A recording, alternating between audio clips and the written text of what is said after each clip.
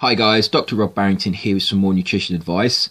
I'd like to talk today about vitamin E supplements. The reason I'd like to talk about vitamin E supplements is because I think vitamin E, the chemistry of vitamin E, the structures of vitamin E are misunderstood, and I think a lot of people buy vitamin E supplements and they don't really know what they're buying.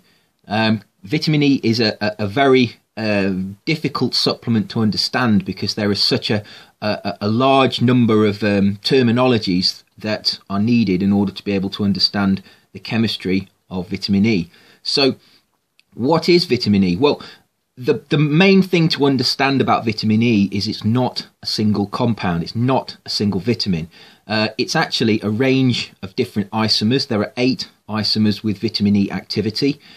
We have alpha, beta, gamma and delta tocopherol. We have alpha, beta and gamma tocotrienol.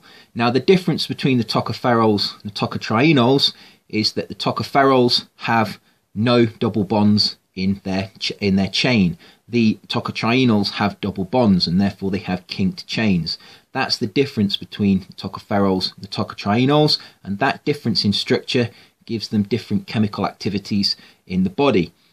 Now, because there are 8 isomers that all share the same biological activity as the main parent compound, which would be termed as alpha tocopherol, because there are 8 isomers and they're all chemically different, we would expect a range of different biological effects in the body. And to some extent that is true.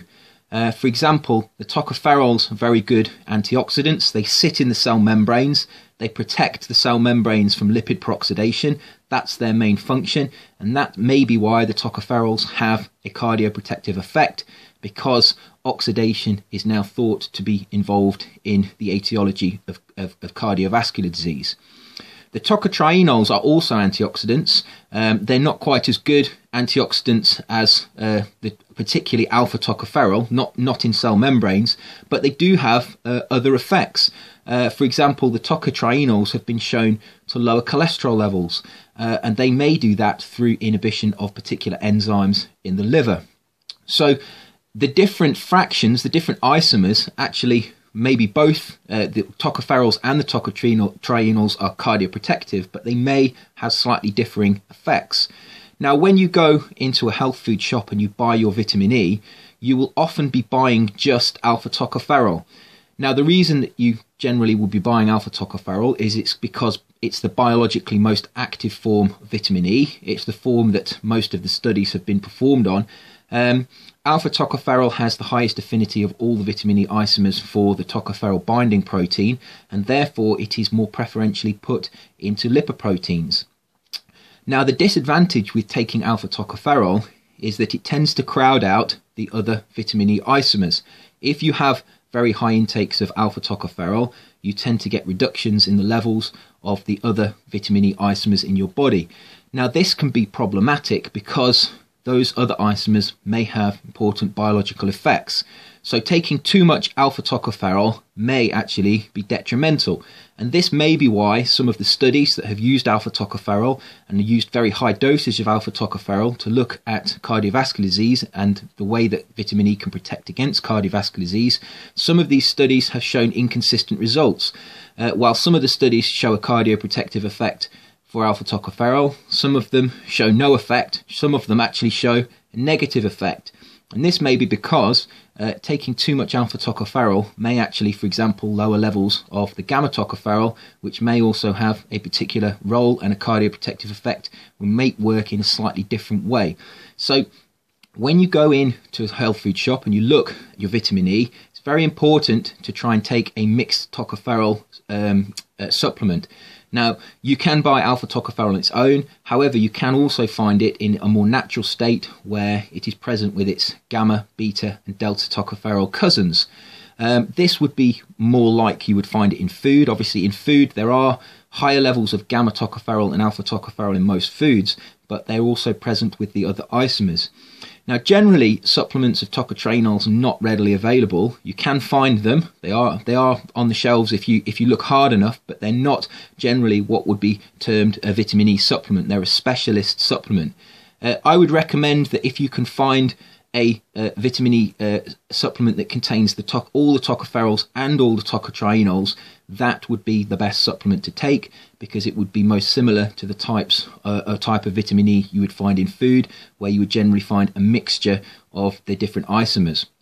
Now, when we look at foods, some foods contain mainly alpha tocopherol, other foods contain high levels of gamma tocopherol, some foods are rich in the tocotrienols, but a healthy diet will contain a good mixture of all of the isomers, and therefore any supplement you take should also contain a mixture of the isomers.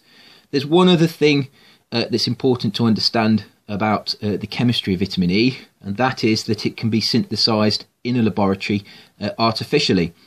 As well as being extracted from foods, we can also synthesize it in a laboratory. However, plants are much better at synthesizing vitamin E than humans.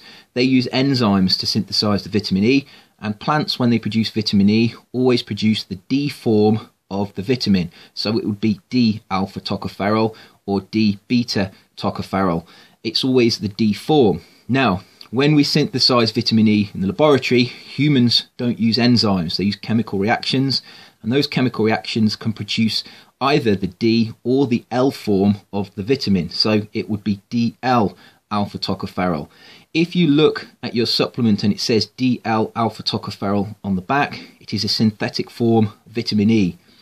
If you look at your vitamin E supplement and it says D alpha tocopherol, you have a natural form of vitamin E that has likely been taken from a plant source.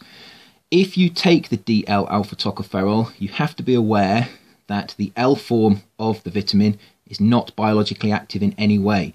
If half of your vitamin is made up of the L form, because you have the DL form, and 50% of it will be in the D form, 50% of it will be in the L form, if you have that synthetic supplement where 50% is in the L form, you will only have 50% of the activity biologically compared to the D form, the natural form. So you would need twice as much vitamin E in order to be able to get the same effect. And that's very important, because many of the supplements, particularly the cheaper ones, are the synthetic form. They're in the DL form, and therefore they have less biological activity. So when you go into your health food shop, it's important to buy a supplement that has a range of tocopherols and a range of tocotrienols. It's important to get the natural form of vitamin E, which is the D form. If you do take the DL form, perhaps it's in your multivitamin, or you've already got some tablets at home and you've had a look and they're in the DL form, be aware that the activity of the DL form is about half of that, the natural form.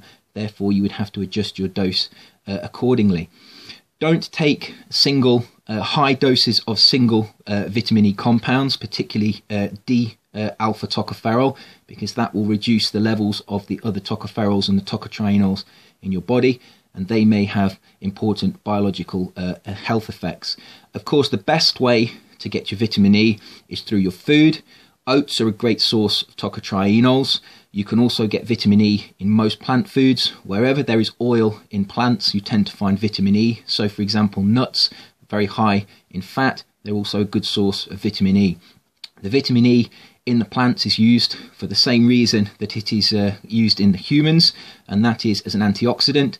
The plants want to protect the polyunsaturated and unsaturated fats in their tissues, so they use vitamin E. They synthesize vitamin E for that effect. Vitamin E is an antioxidant.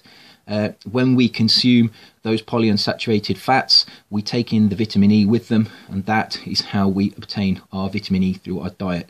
So you can obtain good levels of vitamin E from your diet if you eat plant foods that contain polyunsaturated fats.